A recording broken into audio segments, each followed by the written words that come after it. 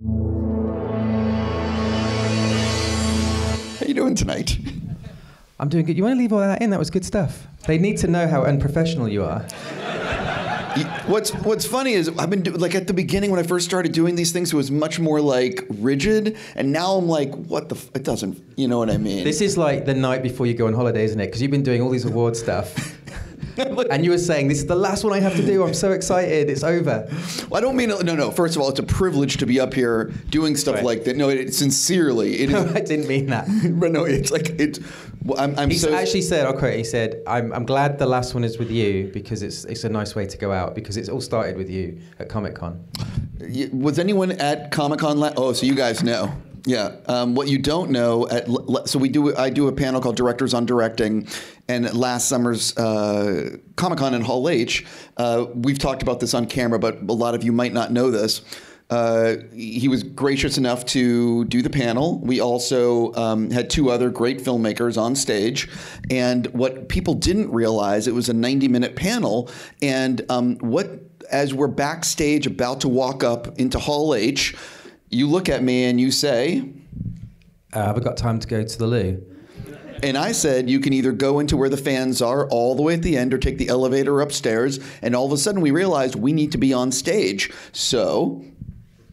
Oh, okay. So basically, I'd already needed to pee myself a good half an hour earlier because I had a headache and I thought, okay, if I get hydrated, it'll go away. And they gave me this massive bottle and I didn't want to carry it around. So I thought the obvious solution was to drink the whole thing and throw it away. And then I was like, I really need to pee.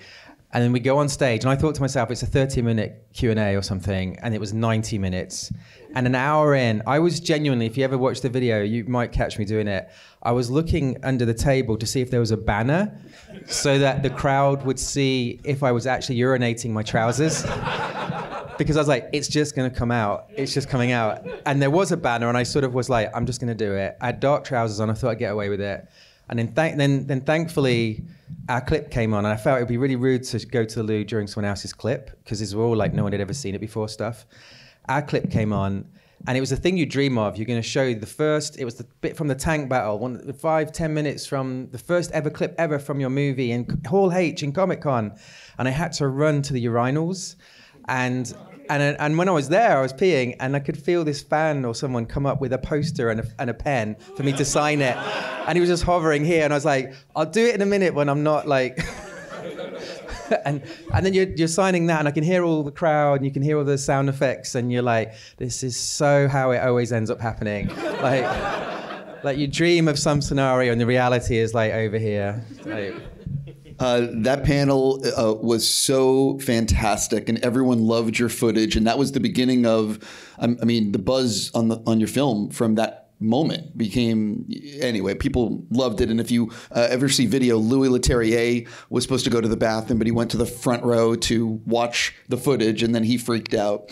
Anyway, it was a fun day jumping into tonight. So, since you've made this film, I feel like AI, we all talk about AI, but it feels like each day AI is getting stronger, more powerful. And I look at the videos of AI from a year ago with like movies and what they're doing now. So how do you feel about AI now versus when you first made it? And are you also nervous about AI in Hollywood?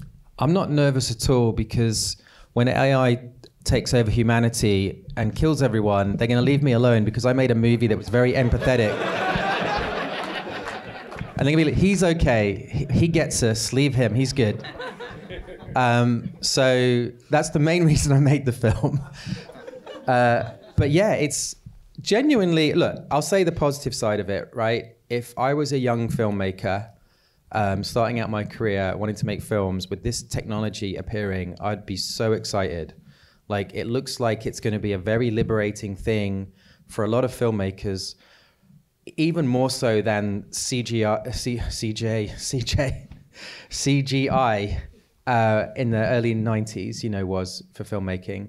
But anyone who tries to predict what that's going to actually do for the industry right now, if you play back any thoughts, in 3 years, you're going to look like an idiot, because it's going to unfold in ways you can't possibly tell. But even just the OpenAI stuff that came out 2 days ago, whatever it was like, oh, here we go. This is it. Like, there's no going back. Because the other stuff you could kind of go, well, there's problems and it doesn't quite, you could pick it apart and say, maybe it'll never get beyond like usable footage. And now it just feels like this, that graph of dots each week, you expect it to plateau.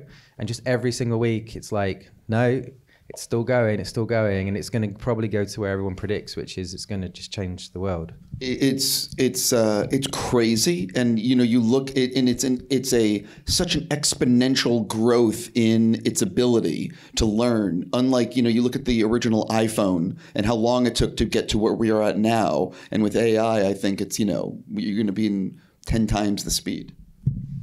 Yeah, I don't know.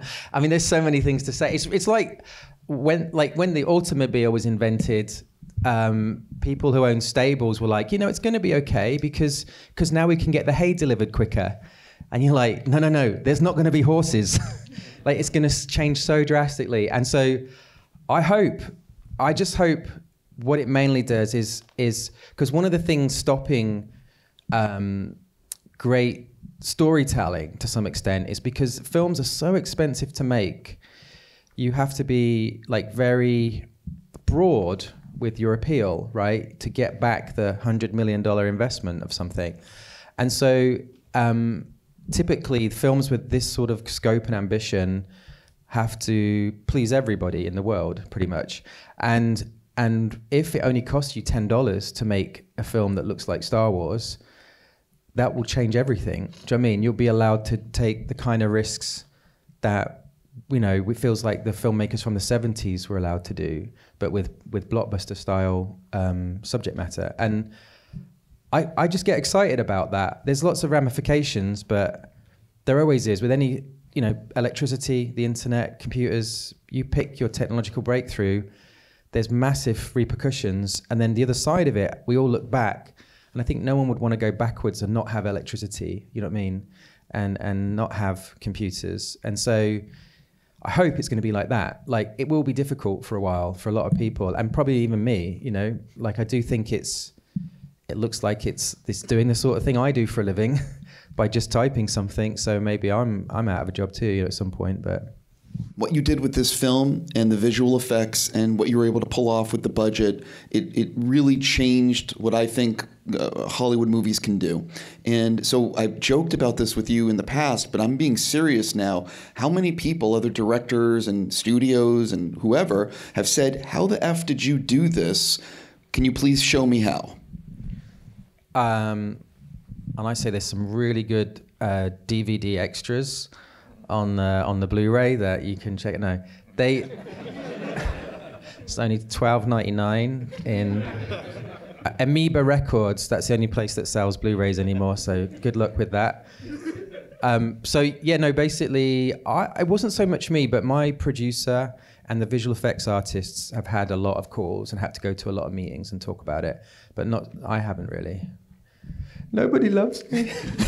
That's shocking to me, but I would imagine it also, you must have done meetings with different studios or talking to people because you made this at a fraction of what it should cost with the visual effects. That it looks like just such a bigger movie than what the cost was, even though the cost is still a big number. Yeah, and I think we we did loads of different approaches to make this film, and I'll list a bunch of them real fast, as fast as I possibly can. Okay, so we shot it on a camera that's only $4,000, and we didn't do that because of the price tag. We did it because it's the only camera in the world that is lightweight and also can shoot in moonlight. It's so sensitive to light. Can you sort of? It's the FX3 by Sony, yes, and you can buy it at Best Buy. Do they sponsor you? No, but I just want to tell people you can literally buy this camera at Best Buy. Yeah. And so, but it had a 1970s, what you call an anamorphic lens on the front. So a lens that's basically used with films from the era that I grew up loving because I wanted to have that look. As soon as you do that, you can then have lights that are really small to light big scenes. And so we had LED lights like that were battery operated. As soon as you do that, you don't have to have them on stands. You can have someone holding them on a pole like you do with the guy recording the sound. And so you could move around with the camera and instantly they could relight the scene Or in the DOP would be talking to them through a little microphone and earpiece, and they would quickly reorientate. And so we would shoot like 45-minute takes and do an entire coverage of a scene in one go rather than stopping and starting, which is more of a classical way of doing it. Even the dollies shots, you know, where you basically, you didn't have to ride the dolly. There's a iPhone that can be stuck to a monitor, and as you move the iPhone or the monitor, the camera does exactly what you're doing. So you don't have to sit on it and operate it. So now it's really lightweight, and so you can put it down on the ground, do a dolly shot, and then be like, okay, let's move over here and do one. And so like 10 seconds later, you've got a brand new dolly shot, and typically that's 10 to 15 minutes on a film set. So there's all these little silly things when we were making the film. And then in terms of the visual effects, the same sort of stuff was going on in that I didn't want anybody with those what I'd call pajamas with dots on. You know, like when you watch the behind the scenes stuff and you've got motion capture suits and things like this. The problem with those for me is that you're committing to that guy, unless you're making a film about a pajama party, you're sort of committing to that guy being a robot. And then you tend to watch that footage back at the end, and some shots, they're just their shoulders in shot or their little elbow, and now you've got to spend $20,000 or whatever it is to make this out of focus elbow become a robot that no one's going to notice. And so it's like, okay, what if we don't have anybody with dots on and we just shoot everybody as if they're human, and then in the edit we will decide who's going to be a robot, who's going to be AI, and we'll do that months from now. And we did the same thing with all the design. Every single scene in this movie, we went to a real world location. So we never did like, you know, in a studio with a load of green screen stuff. It was all like, okay, so for instance, I pick my scene, like the lab, underground lab where they find Alfie. That was, we were in Thailand, and I was like, where's the most technological looking location in Thailand? Well, you know, they'd give a few examples, and there must be something a bit more. And they were like, well, there is a particle accelerator.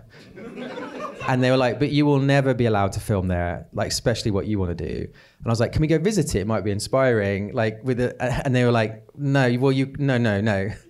And they could see what was unfolding. And they were like, no, you can't go. There's no point in going. You won't be allowed to film there. But anyway, eventually they were like, okay, you can go look around it. So we go around the particle accelerator, and we're talking about what we want to do. And they're like, well, we have really expensive equipment here. It's millions of dollars. What exactly is it you want to film? And we'd be like, well, kind of soldiers shooting lasers and explosions and like loads of scientists dying and stuff. And they were like, yeah, not going to happen, right? And as we were leaving, you could see the cogs turning, and they were like, what film did you say this guy had done? And this is when I realized that everyone who works in nuclear physics is a sci-fi fan, right? And they were like, oh, he did this Rogue One Star Wars movie, and they were like, oh, wait. And they were like, we'll let you film on one condition. It was like, okay. And they were like, we are in the movie. So everybody that's wearing a white coat in that whole section, they're nuclear physicists for real from Thailand. So. Is it the person who's saying, who's talking and swearing, but it's saying something else? Okay, I exaggerated, right? There's the people saying scripted lines. So the lady who's screaming at them, she was an actress, and the guy who took the fall was a stunt guy. But everybody else, the people behind that are grabbing things and trying to help with the blood, they work there, and they work in a particle accelerator on Wednesday, Thursday, Friday. But on Tuesday they were dying and from AI escaping their lab.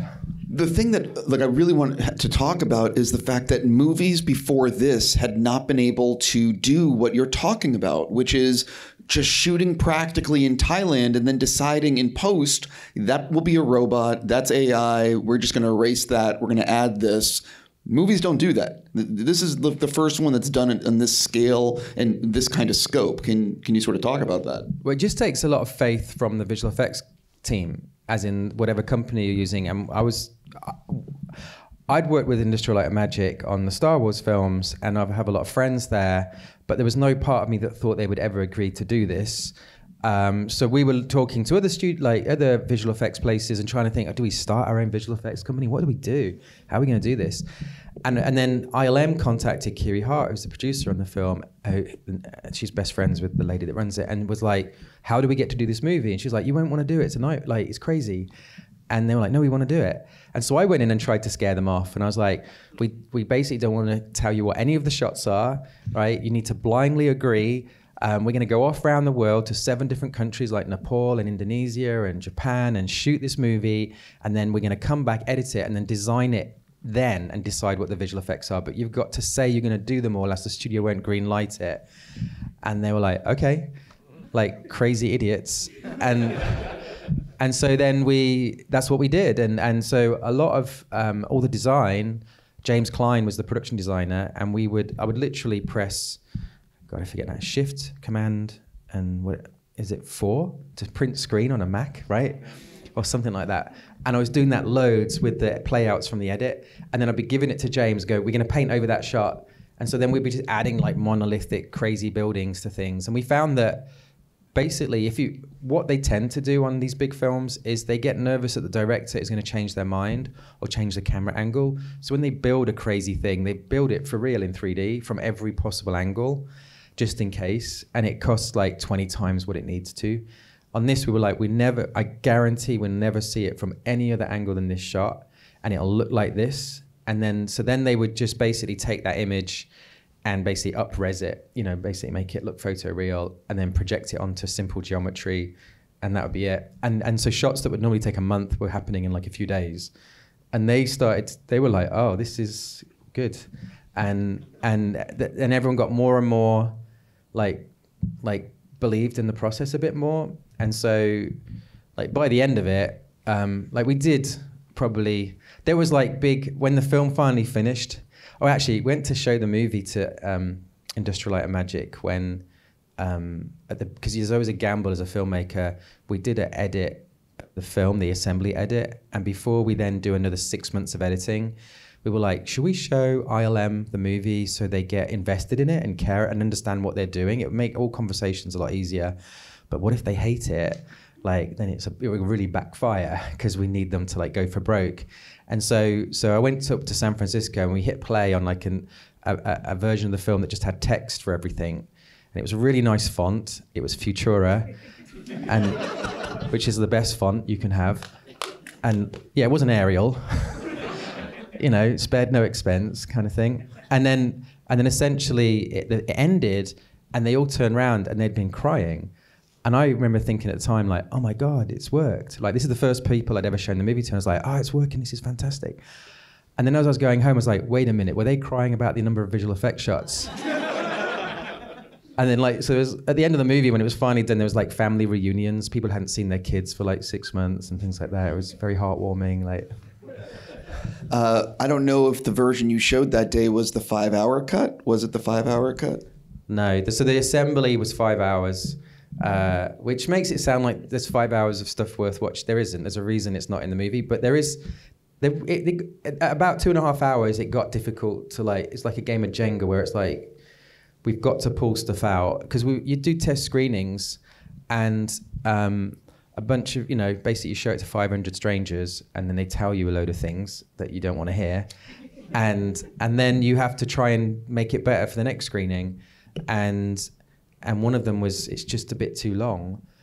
And then it was a bit like, so what would you take? I mean, every time you ask someone, what would you take out? They're like, oh, I don't know. And you'd be like, should I take that out? And they'd be like, no, they need that bit. But somehow we had to get it down to 2 hours. So here's the thing, and I'm curious about this. I understand there's a lot of people out there that love a 90-minute movie. There's a lot of people that are like 2 hours is pretty good. Every minute after 2 hours for some people is too long. And then you have people like me, and I'm sure people in the audience that are like, fuck, let's have the 3.5-hour cut. You know what I mean? So my question is, was it your decision to do 2 hours? Was it the studio saying it's better if it's 2? And how do you feel about, ever doing an extended cut? I'm asking a lot all at once. I'm sorry. I'm in the camp of 90 minutes is a great amount of time to tell a story. There's a great quote by a film reviewer in the UK, Mark Commode, who said, Stanley Kubrick managed to tell the story of the beginning of mankind to us evolving into a god in 2 hours, 10 minutes. If you can't tell your story in this amount of time, you're just not trying hard enough, right? And so I feel that essentially, so the studio were very supportive. They were a dream to work with. It was more these test screenings.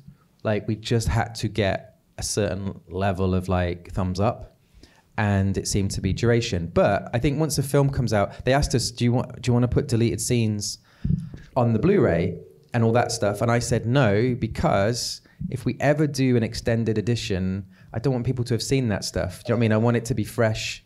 I don't want it to be like, oh yeah, I've seen that scene. You know what I mean? Because I was really gonna come at you tonight for not including deleted scenes that I know you have, but I will accept it if there's a possibility of an extended cut at some point. But there has to be, people have to want to buy it. That's the problem. So, how about a special one-off screening with Collider at some point in the future? If you sell every ticket for $100,000, the studio will agree. They'll be right up for that. My question is, like, you had a 2.5-hour cut that you seemed happy with that you need to pull down. Was that a 2.5-hour cut that was like basically done, where you don't have to do much work to it? Or is that like a cut that you still have to finish certain VFX, so it's not really done? There was a bunch of VFX towards the end that did get cut out that were done. And it's a painful email or phone call, however we did it. I can't remember. But we were doing Zooms with everyone. So it was like, you have to tell them, I'm really so sorry. But it's a typical thing that happens on these big movies, because it's a moving target and everyone's trying to just build the thing, whilst it's still wet, they're trying to sculpt the concrete, and it's, you're going to make mistakes and stuff. But what was the question? Sorry. Basically, like, did you have finished, like, the 2.5-hour cut that you had that you showed? How close was that to like a done cut? It wasn't, because there's no music on it. We had temp music on it. We had, like, basically, if you you couldn't just release that thing. You'd have to like give it some love and finesse it. And also, the second you decide a scene's not in the movie, you just dump it. Like, you don't go into the dailies and try and get the best version of that scene. And so there are scenes that if they came back in, you'd be like, you'd want to spend some time really. This is a pointless conversation, because it's never going to happen. This is the nerdy shit that I like to dig deep on, because at some point in 5 years, if there's not a longer cut, someone is going to research, well, what did he ever say about the deleted scenes, or what, you know what I mean? I'm fascinated by that kind of stuff. Maybe 2 other people in the audience. But anyway, what was the there we go. There he is. What was the That's my dad, by the way. My last question about deleted scenes. What was the last thing or two that you cut out before picture locking, and why? So I tell you the brutal way we did it. This is all way too much information. You shouldn't know how the sausage is made. Wait, I'm going to pause. Who wants to learn this information? Okay. So let's imagine let's just pretend, for argument's sake, you've got a 2.5-hour film that's got to become 2 hours. Let's just pretend for a second. I was blessed with Hank Corwin and Scott Morris were my editors. Hank Corwin was my hero. If someone said to me, what's the 2 best edited films ever made? Sorry, what's the best edited film ever made? I'd go, I can't answer that because there's 2. One is, to me, JFK, and the other one is The Tree of Life by Terrence Malick. And he edited both of those. So he's a bit of a god. But we would sit there and go, and we'd do a pass. Okay, let's try and take stuff out. Let's go through each scene and take stuff out. You take, oh no, I can't take that. You do it, and you get through a scene, 5 minutes, say, of stuff, and you go, how much have we took out? And they look, hold on, 10 seconds. And you're like, oh man, it's impossible. So then we were like, you know what, we got to do this a different way. Let's just build the film from scratch. So without looking ever at what the film is, just start saying things to put in. And so we built it from like a 10-minute film, like a trailer, to like a 10-minute and then a half an hour. And then eventually we got to an hour 45 and we were like, that's the movie. And then it was like, we got 15 more minutes we can put in. Oh, thank God. And then we were like, don't look, because if you look, you'll just think of a million things. Like, without looking, what do you miss? And we all went round, there was 3 of us, and I'd say, look, these are my things I really miss. And I miss that, oh yeah. And we put them all in and got really close to 2 hours. And then we're like, okay, let's just watch it. And then if there's any big regrets, and there was like about 5 shots that we really regretted, and we put them in. And then we were like, I think that's the lock. And we showed that at a test screening, and it went was the best one we'd had, and so that was the movie. And also like it's not like we had another month to play around. These things are like there's deadlines. It's like a sport, and the referee blows the whistle, and that's the score. You know. I'll stop there with that line of questioning. So, what does it mean to you, though, with all this work you put in for the film was nominated for Best Sound and for Best Visual Effects? I mean, genuinely. I mean, we had an interesting journey with this film, we'll call it, in that when we filmed like the whole world, it was the pandemic. So there was a lot of things we wanted to do that we couldn't, you know, and everyone's wearing masks and you're having tests, and you can't just grab people and use them. You've got to do a test 4 days earlier or whatever it is. And then it came to the premiere. It was like, oh, it's going to be a great celebration. And then the strike happened and the actors couldn't come and they couldn't do any publicity. So I didn't get to see them. You know, normally you have a big gathering again and you're on this little world tour and it's a nice little fun reward at the end of the film. So there's none of that. And then I was like, oh, you know what I'm going to do?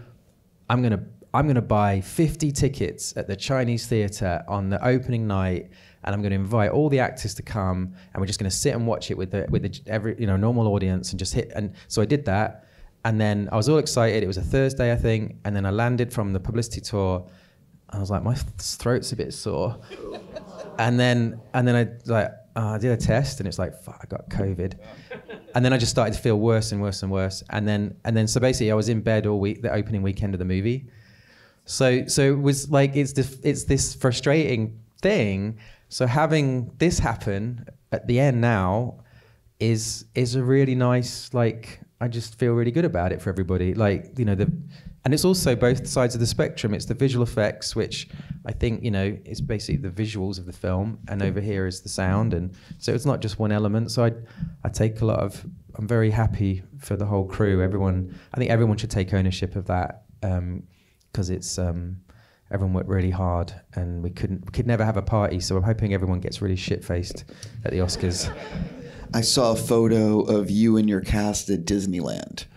Oh yeah, Madeleine. So Madeleine, it was her birthday, and I can probably say this now. I didn't want to admit it at the time, but basically, I was with Disney doing publicity stuff, and it was Madeleine's birthday, and I said to her, "What do you want? Get you anything, you know, because she's so good. Just tell me what you want. You can have it." And I was like, "Just don't ask for a horse." But and she goes, "I want to go to Disneyland, right? And I want to go with my family and everything." So I was like, okay, great, we can totally do that.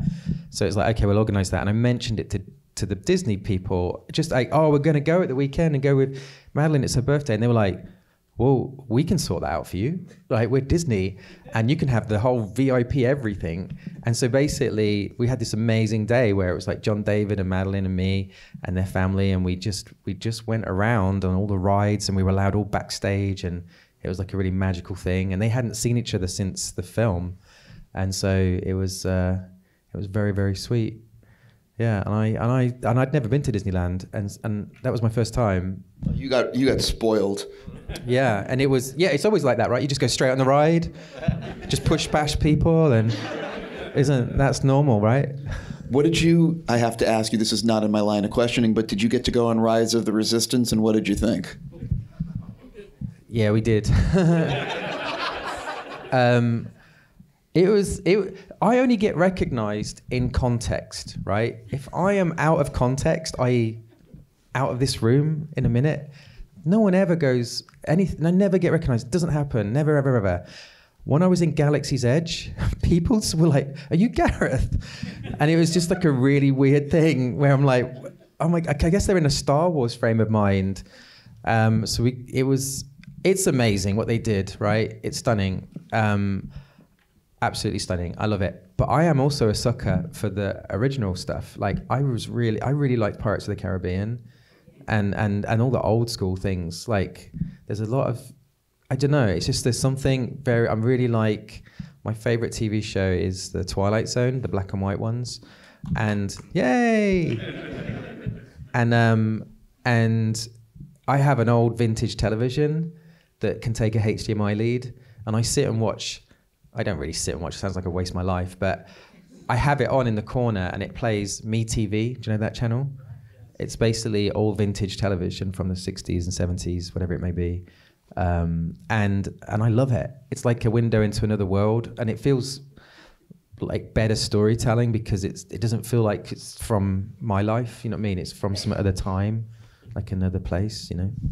Yeah, I think it's funny that you never went to Disney and then you experienced Rise and then Pirates, and because they're just so, I mean, it's just so polar opposites, but I'm really blown away by what the technology and what they did on Rise.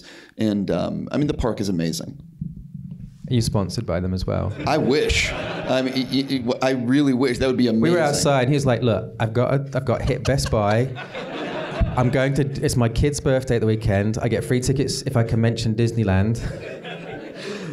If only my kids consist of cats, and if I could bring them to Disneyland, amazing. You know what I mean? Amazing. So listen, you get a lot of credit because you are the creator of the creator, but there's so many people that worked on this that are, you know, that don't get the limelight. So you can't talk about all of them, but who's like an unsung hero? Someone that was really instrumental in the making of the film that you just want to give a shout out to here and just, you know, to say thanks for what you did, or just point them out to the audience in the film and the people that, and you know, the people watching. Oh my God, there was loads. We'll be here all day. You cut the end credits short. So you cut the end credits, sir. He was like, do you want to do the end credit? But they're like 10 minutes long because there's so many people that work so hard. Yeah, I know. Listen, and that's what I'm saying. Just obviously, there's so many people who helped you make this movie. Okay, there's loads. So Jim Spencer was the producer on the film. Kiri Hart helped develop it. James Klein was the production designer, who basically everything that's pretty damn good in this film visually went through his fingers on a Wacom at some point. The whole of the ILM team, the whole of the other vendors as well. Maybe this is worth pointing out. There was 9 other visual effects companies, maybe 10. I get the numbers wrong a bit, but that came in at the end. There was a very naughty director that worked on this movie, and he promised he would only have X number of visual effects shots, and he went over. Can you believe that? And so we had to get some help in right at the end, and these all around the world, it was like every single continent and country, people would do like 50 shots, you know, or so. And ended up zooming with them all and getting to know them all, and they all did a phenomenal job, and they all matched the quality of what ILM had done. Like ILM did the majority of it, and so maybe they're the unsung heroes. Is all those VFX vendors? Yeah. I think they're doing construction at the theater. In case you're wondering about the noise, don't worry, it's just a drill.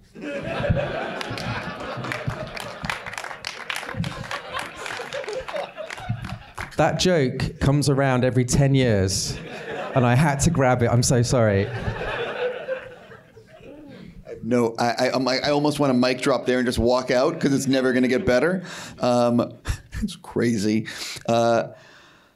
Yeah, so when you think about the shots in this, there are so many visually stunning shots in this. Which is the one that was the backbreaker? The one that you kept going back to, or the one you felt like, we can just do a little better here? So we would shoot. So everything that is in the movie that's, you know, it's got a piece of footage that it started with. It was never like, here's a storyboard, try and figure it out, or here's some green screen. It was always, here's an actual piece of footage from the jungles in Thailand or somewhere, Cambodia, wherever, and we want it to look like this. You know, it was, and so the most successful ones, the ones that I really love, were kind of really easy to do in a weird way, and so you're only really like cracking a whip on the ones that are really hard to do, and they're usually hard because we didn't give the right foundation for the shot. And so what I absolutely love, the things I'm most proud of in this film is things like shots like the old robot that's giving a little kid chocolate at one point, or sifting through some seeds, you know, some grain, or the stuff you would never see in a movie normally, because when you put the price tag on that shot and then everyone's trying to like make the budget cheaper, they're like, what is that given any, that's not part of the story, you know what I mean? But in my opinion, it's like, it's the world building, it's the texture. And in a drama, you would never hesitate to do something like that. But in a sci-fi, it gets like everything becomes really contrived and specific, and we always joked is that the film was supposed to feel like James Cameron and Terrence Malick had sex and had a little baby, and they would never do that. That could be the headline of the Collider article. Joking? Not really. It'll be the article 2 copy and pastes from your website. Thanks. Lovely. One of the reasons I think that the movie looks so incredible is because you did so much practically, and like and I don't mean to. I didn't think I was going to actually do this, but do you remember the movie Real Steel? Okay. Yeah. Okay, so let me go with this. So one of the reasons why the robots look so incredible in that film is that they were done, some of the robots were built practically, and they would have CGI the arm moving. So you can't tell that the arm is CGI, but the rest of the body is practical. With your movie, so much was done practical that when you're doing some CGI in the scene, it looks amazing because everything else is really there. Like, basically, I'm just sort of bringing up the importance of having such a practical base for this film makes everything else so it just makes the unbelievable believable. I'll say thank you because but I do feel that we get a lot of credit for the world building of the film, and really half of that is just going to the world to start building, like rather than being in a studio and doing it all against green screen. And so there's so much you get for free that you would never think of. And half the deal with the crew was when we go to a village or we go to the beach or somewhere, don't close it. Like, don't stop people, like let people come and go, let them be. And we were such a small crew visually, there was a lot of people hidden around a corner. But if you saw us, we were like 5 people, with a camera. It looked like we were YouTubers or something. And so people would I was really paranoid. The whole time we were filming this, I was paranoid people were going to be taking pictures and putting it on Instagram and going, I think I've spotted a Hollywood film being shot in Thailand, and it would spoil it. We didn't get not one post from anybody because everybody just looked at us and went, well, this looks like, a student film or something. Well, 5 people is a student film, and it's not even a student film. A student film could have 20 people. Yeah. It was trying to not.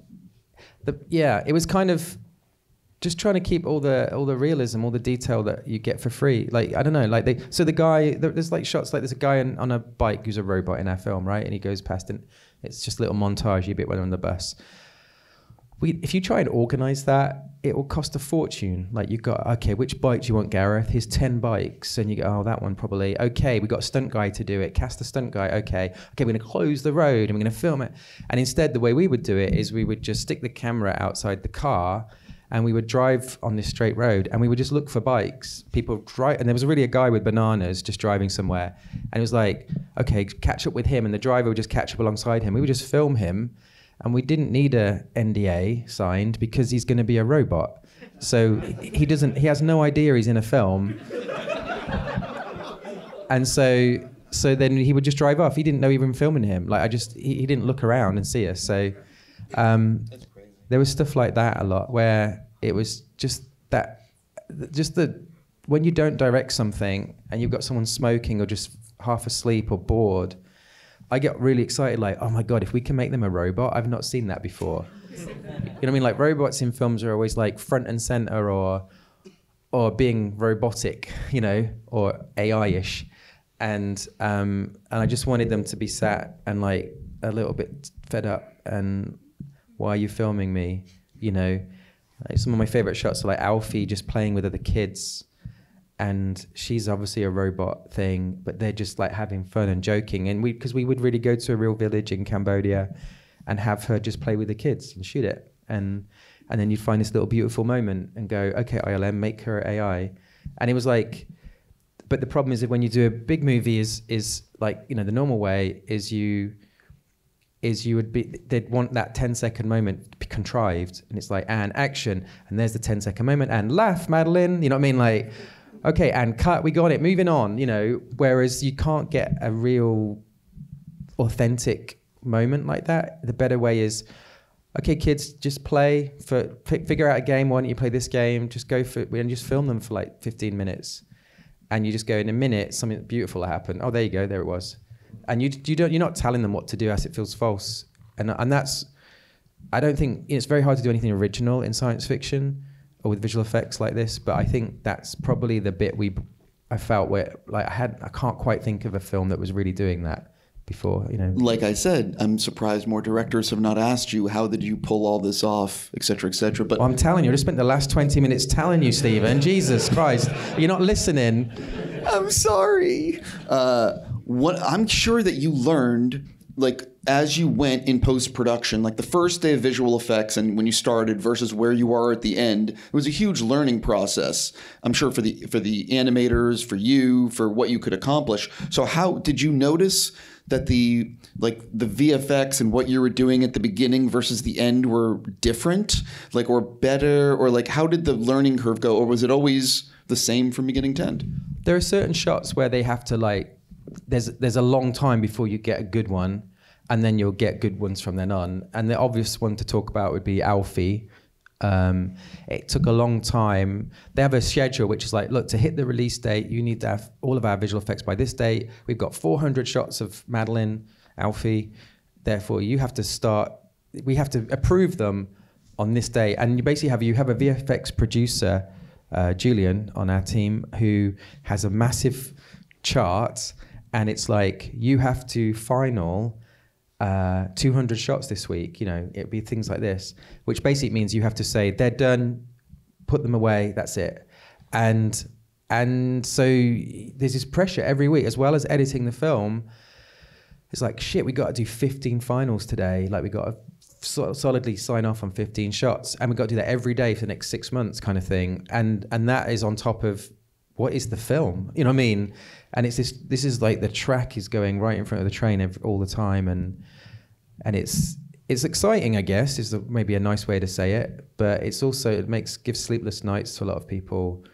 Is it like, when you're editing like that and you are in the trenches, is that a 6-day-a-week thing, a 5-day-a-week? Is it a 7-day-a-week? It's a 7-day-a-week thing, yeah. Honestly, it's like, you get home about midnight, and then you have to leave about 8 the next day and for a whole year. It's like that. You might if you get a day off, it means you're at home doing work versus you're in the studio in the edit suite doing work. You know is that the way it's been on all your movies?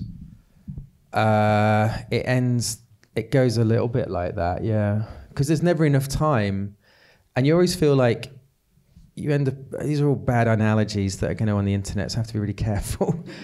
But there's always something more you could have done. You know what I mean? You never finish a film and go, if I had another week, I wouldn't know what to do because it's perfect. You know what I mean? You're always like, oh my God, there's like 100 things I want to change or get better. And so it's really hard to just go and just watch a film or have a pizza. You know what I mean? When you're sitting there, like, it's like being a surgeon knowing there's people dying and you're like, I got to go back to the hospital. You know, got to save someone. Because Lucas is famous for going back to Star Wars and making adjustments. Are you the type of person that if you could go back and look at Rogue One or Godzilla or whatever, any of your previous films, that if you had the ability and money, would you go in and make tweaks? Or do you sort of feel like it's done, it's out, that's the movie? No, I don't look, I can't watch my films. I don't do it. And if they sometimes they turn up on the TV for some reason, you know, and you go, oh, well, and it's like little nice, oh, that's cool. And I watch a scene and they go, oh God, and I turn it off because it's just like, I don't know, you always just see all the things that are wrong with it. But it's like going up to, I'm going to use an American analogy here. It's like going up to Tom Brady and saying, are you happy with that result? What if could you go back in time and have a different result? Like, yeah, but it doesn't work like that. It's a sport. Well, with digital editing, and I mean, Lucas, again, famous for going back and adjusting Star Wars. So my thing is, in 5 years, I mean, honestly, if in 5 years, if New Regency, whoever said, hey, do you want to go in and do something with that extra footage? Would you say, yeah, or would you be like, the movie's the movie? I would be very open to the some of those ideas in the sense of, but the problem is that it would take like a year of your life, and then you have to go, do you want to do that, or do you just want to make a new film? So there's always that dilemma. Like, do you want to spend that year finessing this thing that you've done before, or? But maybe with AI, it's all going to get a lot quicker, and AI will just go, I've done it for you, Gareth. Here it is. That's the thing. Do you think enough people on the planet have watched? Like, I look at, I was gonna bring something in. I can't say that. If you think like you look at the Terminator, James Cameron's The Terminator, and I truly believe that the military is thinking about Skynet in a positive way and not in the negative way of what could happen. And I think these movies that are made for entertainment are also warning lessons for the planet as to what can go wrong with AI and with science and stuff. Do you think enough scientists have thought this through? I think it's a symbiotic relationship. I think that, especially with science fiction, I think science fiction inspires scientists and science, and I think science inspires science fiction, blah, blah, blah. And so it's this feedback loop. And I think at a certain age, you watch a film like Star Wars and you go, okay, am I going to try and join NASA or become a filmmaker? And you have a dilemma and you pick one, right? If that's what you love.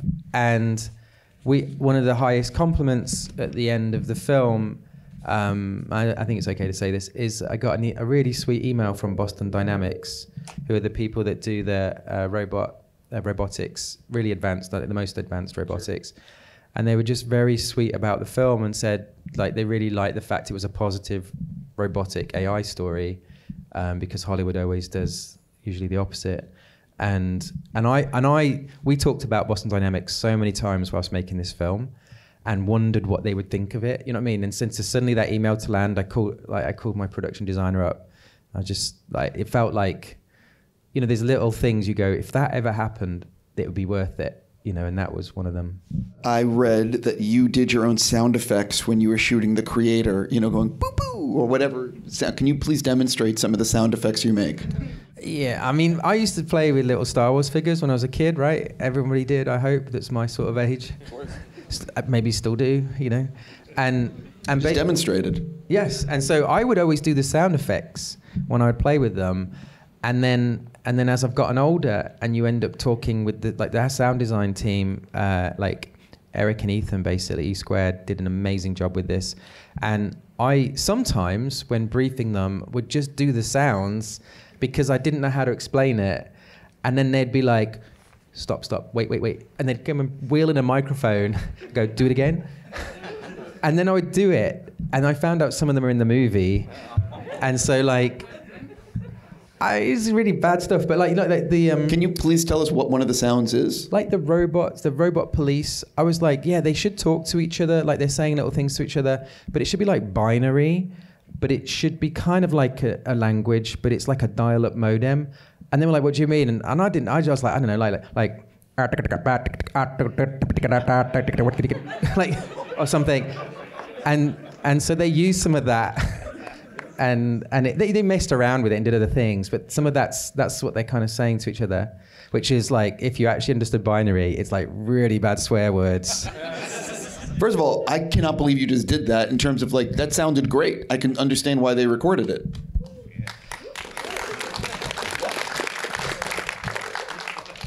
I can do oh man, do we have a bottle? I'm ready for the next sound effect, what? I can do a good Darth Vader. But I need a bottle for it. I can't do it without a bit of, let's not go there. Wait, do we need water or alcohol? No, you just need like a pint glass. Oh. Let's not worry about it. Let's move on. I actually think we should be worried about this and finding the pint glass, Disney. Sorry. This is a spoiler question, but we can now talk about it. How did you decide on the ending, and was it always the ending that's in the movie? It was always the ending. Wow, hang on. Okay, so there is material that's not in there. But it was always that storyline. It was always, for me, what it was supposed to be, and I thought it was really clear and obvious, but I found out it maybe wasn't. But for me, it was that essentially the child says, trying to understand death and heaven and the idea of heaven, and asks Joshua about it, and he says it's this place in the sky, and then looks at Nomad and thinks, oh, is that heaven? right? And then later in the movie goes, you realize that Diangdang, the place they've been heading to, is actually heaven, and that's where Mum is, right? And like if you switch her off, she'll go to heaven, i.e. in the kid's mind, Nomad. And so when they go to Nomad, the kid is like, oh, brilliant, Mum will be there, right? So then when she looks around, then sees Mum, it's like, I knew this would be, yes, it is heaven and there's Mum. And so then the idea with the biosphere, with the crops, is Joshua going to heaven at the end, symbolically, and being with his wife. And so that's the whole reason this movie is doing everything it's doing. So that can never ever change. But we did have more material. Shall I tell people? I've never talked about it. Go on then, yay! This might be the last Q&A I ever do for the film. So what the hell, right?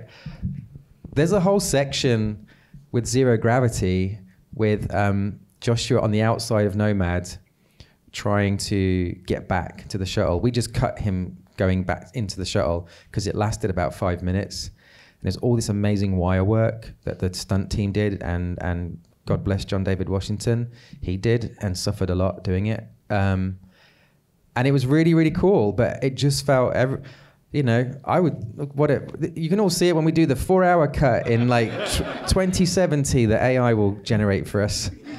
No, but so that's a 5-minute scene of him trying to get back in, but when you're trying to cut a 2.5 hour to 2 hour, that can be something that you take out.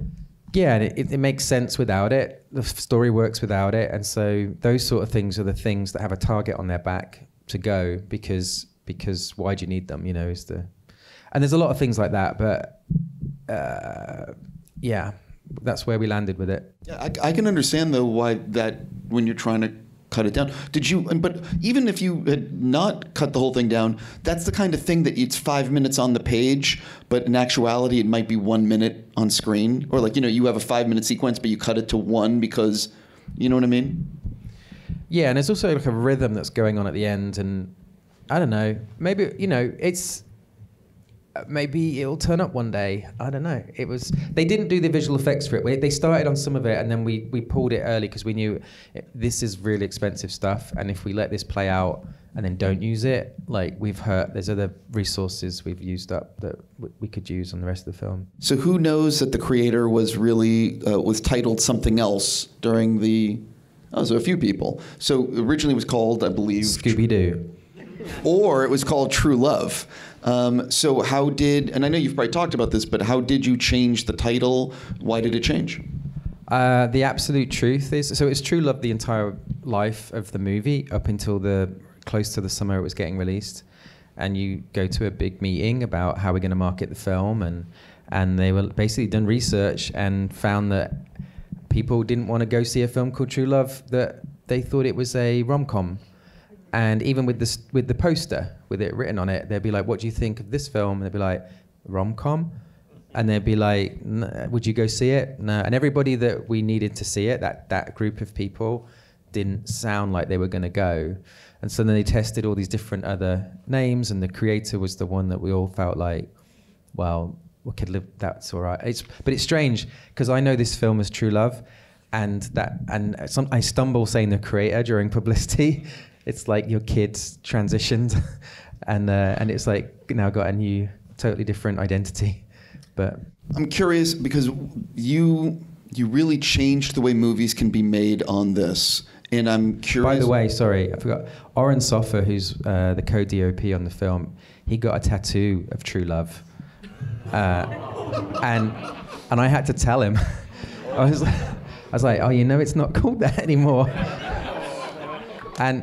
But he was like, that makes it even better because I'm the only one in the world that'll have it. So he saw it as a positive. I'm curious, how much are you going to take what you learned making this film and the way you did visual effects and just the revolution of what's possible to all your future films, and how much is it going to be like on a case by case on what the project needs? I think every film is its own unique thing, and you can't just drag and drop. I mean, the whole point of this is I didn't want someone to drag and drop a process onto it and say, because what can happen is it feels like there's two spreadsheets, two Excel documents in the film industry. One is low budget, independent spreadsheet, and the other one is like giant blockbuster. And they just, on day one, they just changed some of the names, and then that's how it begins. And so we were like at the beginning of this, like, please start with the independent, low budget spreadsheet, and then we will feel like the richest film in the world because we have some money, right? We had good money. If we start with the other stuff, the other end, and then have to cut things out, we're just going to feel paralyzed with. So it was like, so I just think every single film, given the circumstances, you just go, okay, how can we make this feel different, and what can we? And the process is as important as the idea, I think.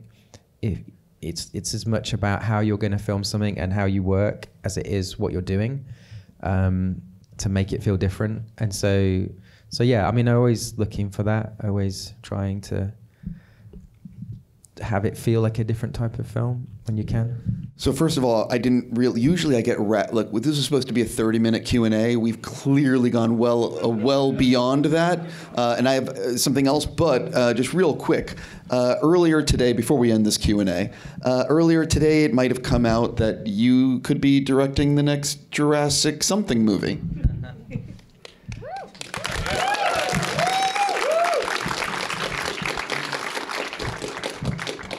I was going to make a joke, but I could see your face. I'm like, so, I mean, what, I don't know what I can ask that you can answer. Can you say anything? What are you allowed to say? I can't really talk about it. I'm sorry. It's very, very early days, and I don't know what I can and can't say. Were you a little surprised at the announcement, like that it came out today, or were you hoping it was going to be like a week from now?